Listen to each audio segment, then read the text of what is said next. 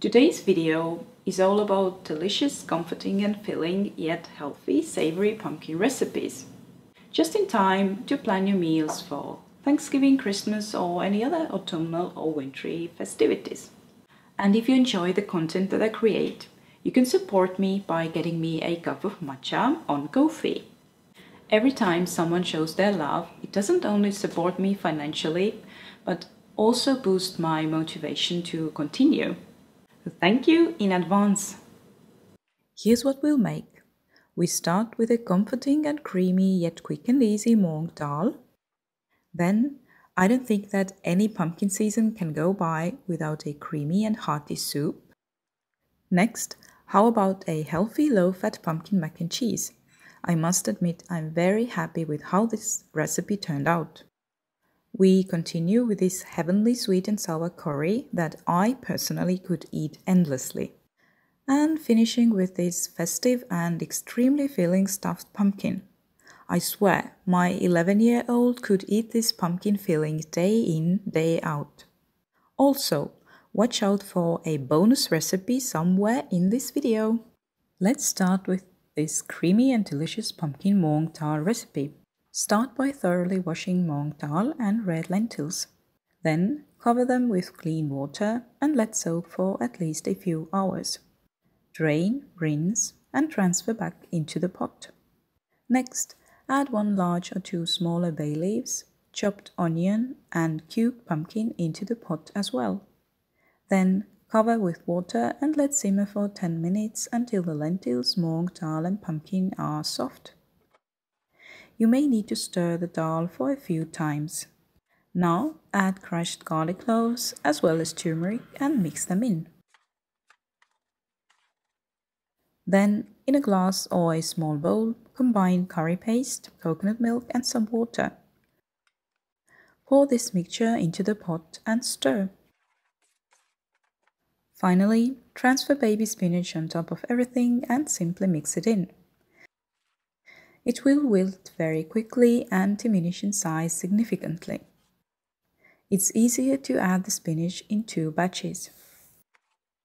Serve with any cooked whole grains like rice, quinoa, teff or sorghum, whole grain pasta or sourdough bread. In addition, it won't hurt to have some extra salad as a side. To spice it up, sprinkle on a bit of red chili flakes, chili powder or cayenne pepper. Store this dal in an airtight container or jar in the fridge for up to 4 days. Next up is this hearty and creamy pumpkin lentil soup. We start with putting red lentils to soak for at least 2 hours, then drain and rinse. Next, take a medium-sized pumpkin and cut it in half. Scoop out the seeds and place the halves face down on a baking sheet lined with parchment paper. Bake the pumpkin at 200 degrees Celsius for 30 minutes until soft. While the pumpkin is baking, sauté chopped onion and ginger with 2 tablespoons of water for a few minutes until the onion becomes translucent. Add water 1 tablespoon at a time if necessary. Next, add soaked, drained and rinsed red lentils, cubed carrot and sweet potato, dried sage and turmeric. Mix everything well and throw in bay leaves as well. Now, pour hot water into the soup pot, stir and bring to boil. Then reduce heat and let simmer until the vegetables are soft, about 10 minutes.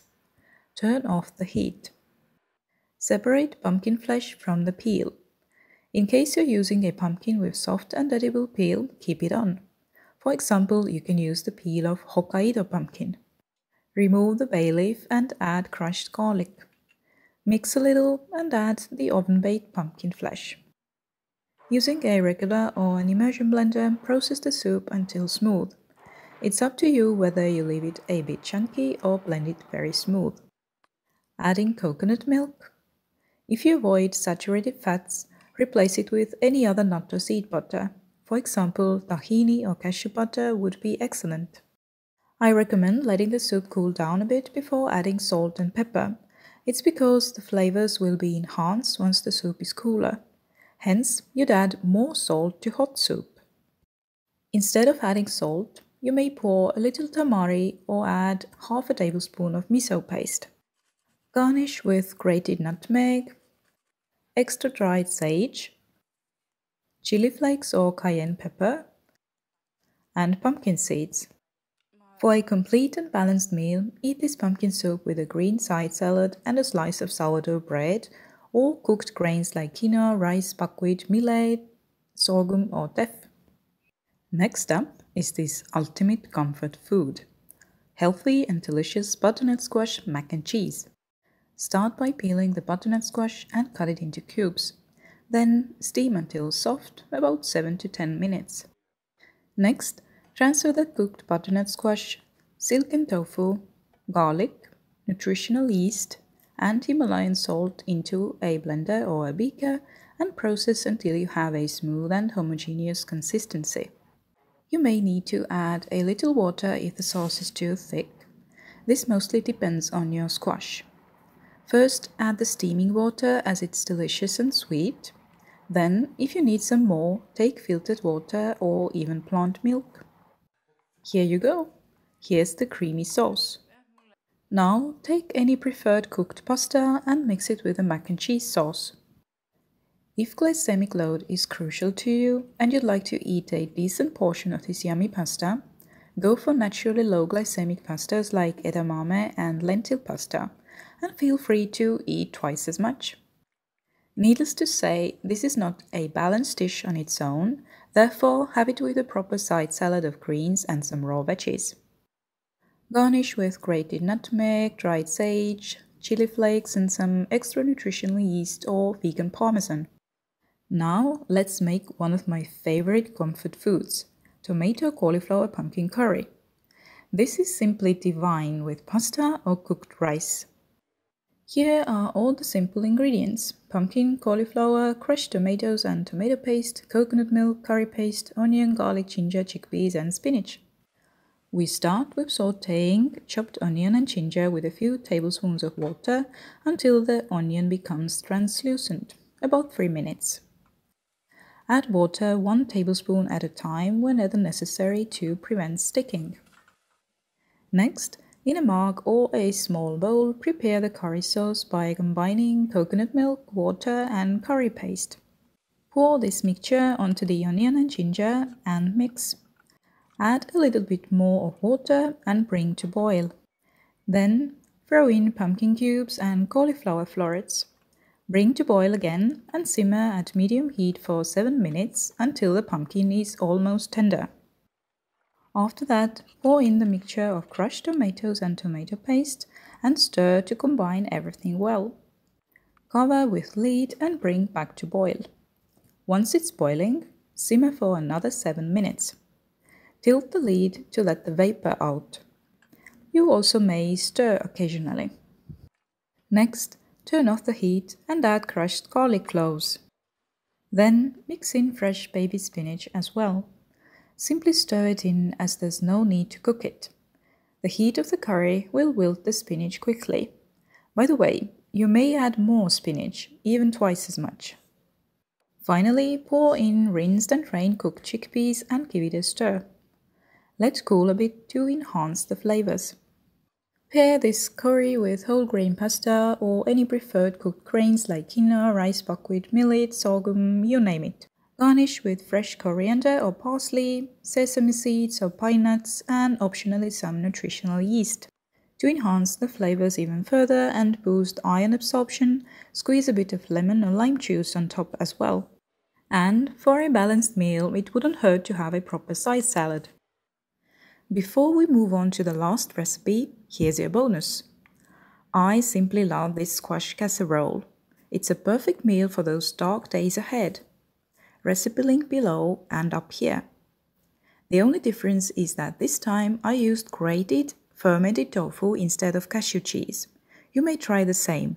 Makes the recipe quicker and more effortless as well. And we'll end the video with this divine festive stuffed pumpkin. Perfect for Thanksgiving, Christmas or any other autumnal or wintry festivities. First, let's bake the pumpkin. Cut one medium-sized pumpkin in half and remove the seeds. Like that. Then, Place the pumpkin halves face down on a baking sheet lined with parchment paper and bake at 200 degrees Celsius for 30 minutes until the pumpkin is soft. Remove from the oven, flip them around and let cool. Flip them around again when they are not hot anymore to prevent drying. While the pumpkin is baking, cook soaked quinoa and lentils with a bay leaf and let them cool. Get all the details about this step from blog post. Next, finely slice the mushrooms and throw them into a pot. Simply fry them dry, mixing occasionally. It will take about 5 minutes, but water starts to separate. Once they are sizzling in their own juice, add chopped onion. Stir and cover. Sauté for 5 minutes. Turn off the heat and mix in dried basil, smoked paprika and ginger powder. Then add tamari and stir. In a small bowl, mix avocado cubes with half tablespoon of lemon juice to prevent browning. Now transfer all the filling ingredients into a large bowl and gently mix them through. Obviously, remove the bay leaves first. Finally, add nutritional yeast as well. Next, let's work on the pumpkin halves so that they stay upright.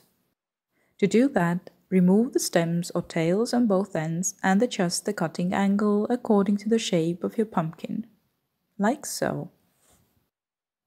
Stuff the pumpkins with a filling that'll be enough for 4 halves and pour on this delicious and herby cashew miso dressing, the recipe of which is in blog post. Simply divine. So, which ones will you make and which was your favorite? And don't forget that you can show your love by commenting, giving a cheeky thumbs up, sharing, subscribing or heading over to Ko-fi.